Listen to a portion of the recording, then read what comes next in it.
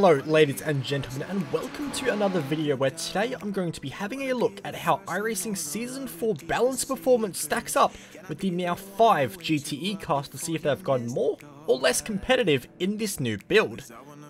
To achieve this, I have run several tests both before the most recent build and also after the Season 4 build, so we can do a proper back-to-back comparison of how the balance performance has shifted, and also to include iRacing's newest addition, the Chevrolet Corvette C8R GTE, to see where it ends up in the pecking order before the new season begins in a week's time.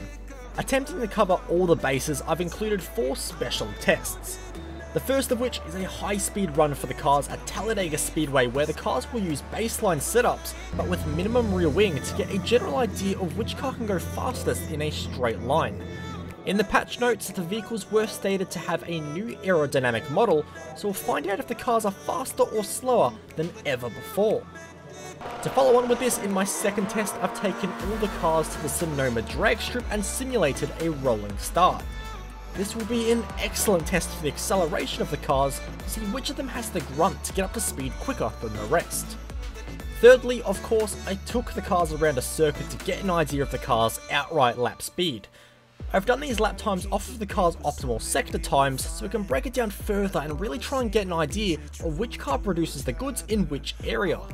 For this test, I am not on baseline and am instead using a universal setup concept for these cars. If one car uses 4.5 degrees of front camber, so will the others, and if one car uses max wing, so will the other 4. Throughout all these tests, I am also monitoring the car's fuel consumption because we all know fuel strategy is a massive part in GTE racing, so I want to make sure we knew which car was the least thirsty in several different conditions. So they are the 4 tests I'll be including in today's video, but before we begin, if you do enjoy, be sure to hit the subscribe button and also join the discussion in my Discord. Link to everything is down in the description below, but without further ado, let's get into it. So test number 1, we go to the United States of America, to the high banks at Talladega Speedway to get an idea of the top speed of these GTE cars. And right off the bat, it's clear to see that GTEs are now considerably faster than ever before. In both builds that I tested, the cars run the baseline setup, which included the gear ratios. However, I did move the rear wing to the lowest possible setting to simulate a Le Mans style configuration. In Season 3, the cars all ran pretty comfortably under the rev limiter, but such is the speed increase of these new cars in the Season 4 build, 2 of the 5 cars ended up tagging the red line. The Porsche 991 RSR was the first car out of the pits and improved over 6 km an hour from the Season 3 build for the car's peak speed. The current baseline was touching the limiter as well, so with optimised gear ratios that number could be far higher, as we see reflected with the other 4 GTE cars. The 4 GTE was the biggest improver from build to build for straight line speed, now coming in at over 12.4 km an hour faster than in the Season 3 build. When comparing all the cars together though, it is still the Ferrari 488 GTE that comes out on top though, as has been a common trend throughout the years. The BMW M8 GTE was narrowly the quickest car in Season 3, but in the new build drops all the way down to 4th place. The Corvette of course only has data for Season 4 being a new release, but that did not disappoint with a rapid speed averaging 290.5 km an hour and hitting a peak speed of 296.1 to go second fastest within touching distance of the Ferrari. Next up, we head to Sonoma Raceway to their drag strip to pin the GTE cars against one another in a rolling start simulation. To achieve this, I get all the cars to roll up to the start line at the drag strip on the pit limiter, and then once they've reached the yellow line, I turn the limiter off and see what the cars are capable of. I recorded each car's run in 60 frames per second and then carefully processed the video with time codes to ensure accurate timing from start to finish, because of course iRacing does not automatically measure drag strip times. From here, I convert the time codes into seconds to give us an accurate timing system for this test. In Season 3, the fastest car in this test was the BMW with a time of 8.8 seconds, an entire 1/10 of a second clear of the chasing pack. In Season 4 though, with this new build, I have to give a massive well done to iRacing because it is much closer. The Ferrari does manage back-to-back victories in the first of our 2 tests, but by an incredibly narrow margin of just 1/100th of a second over the Ford and 300ths of a second over the BMW and Corvette. The Porsche is lagging behind once again though, a 1/10.5 slower to completely this pass down the drag strip and ending up in 5th place of the 5 cars. The Porsche appeared to struggle at this point, but could it maybe turn around its fortunes on the track in our lap time challenge? Test number 3 is arguably the one everyone was waiting for. We're pitting all 5 cars against one another at Barber Motorsports Park to see how the cars perform against one another over an entire lap time. With the aero updates planned for these cars, I thought Barber would be an excellent circuit due to some very flowing sections with plenty of change of direction, as well as 2 incredibly long corners to see how the cars grip up with the new tyre model under high loads. Each car was given 2 5-lap runs, and these laps would then be broken down to optimal sector times to give us our running order. Season 3's balance performance was a little disappointing, with both the Ford and BMW being clear runaways for lap speed across the entire season. The Ford backed this up in my Season 3 tests, recording a time of 18.3, a 10th faster than the BMW, but then a gap of 3/10ths back to the Porsche and 6/10ths to the Ferrari. It was time to dig in and see how Season 4's balance performance on a circuit compared. To set the benchmark, we went with the Porsche, which has struggled in the earlier 2 tests.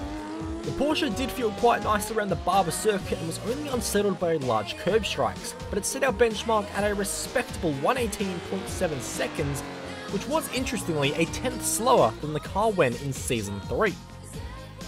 Next up, it was time for the prancing horse. While the car does feel very nice to drive around the circuit, I found it a little challenging to extract lap time out of, especially in the long winding sectors of the lap, and the Ferrari found itself down at the first 2 sector splits compared to the Porsche.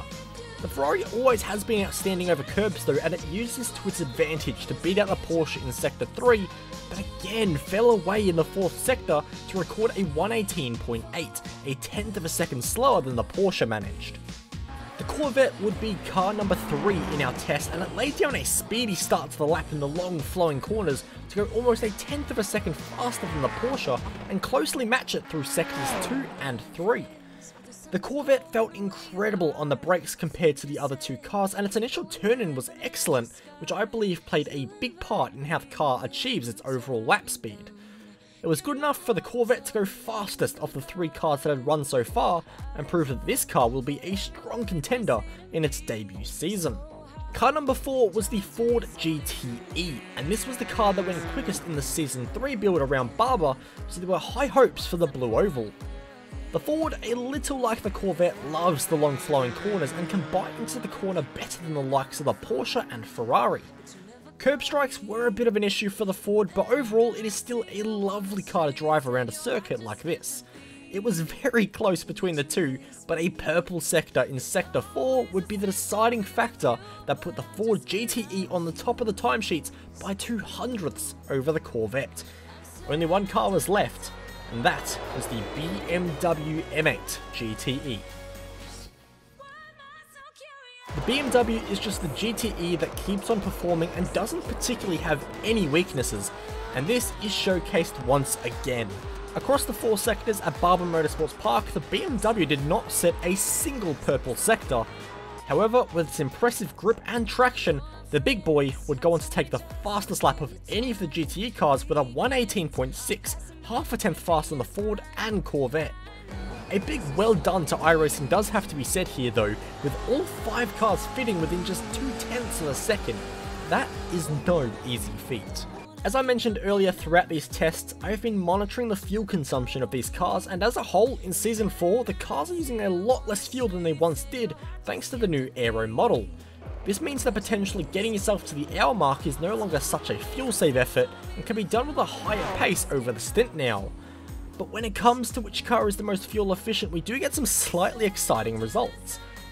When it came to the high banks at Talladega with the cars running on the high RPM range for an extended amount of time, the Corvette proved to be the significant outlier of the field as it burned just 1.82% of its fuel over the entire lap. This ended up being 0.1 higher than the Ferrari, which came in at second at Talladega, along with the Ford and BMW, while the Porsche again comes a distant 5th place. At Barber Motorsports Park, the order shuffled around again though, with the Ford being the most fuel efficient at 1.97% by just 0.01 over the BMW. The Corvette wasn't an outlier anymore at Barber, only recording the third best economy, while the Ferrari beat out the Porsche, which was some 0.13 worse off than the best cars. So, where does this leave us on the state of the Season 4 GTE Balance of Performance? Sadly, if you are a Porsche fan, you might want to race GT4 or the Cup cars instead this season, with the Porsche scoring just 5 points in these tests. Its straight line speed in the test wasn't quite there, and its acceleration was no better, and all the while, it remains exceptionally thirsty. Tied for third place in our leaderboard goes to the Ferrari and the BMW M8 GTE. While the BMW reigned supreme around Barber for lap times, its straight line speed did let it down in this particular challenge, which will play a big part around a circuit like Le Mans or the Daytona Road Course, but by all means a phenomenal car that is a very safe choice for anybody. When it does come to a circuit like Le Mans or Daytona Road Course, maybe the Ferrari 488 GTE should be your choice. The Ferrari started very strong with victories in both the straight line speed and acceleration tests. Maybe it's an illegal engine in the car, maybe it's not. All I know is the Ferrari is once again the king of the straights in GTE. In second place in this particular challenge is the new kid on the block.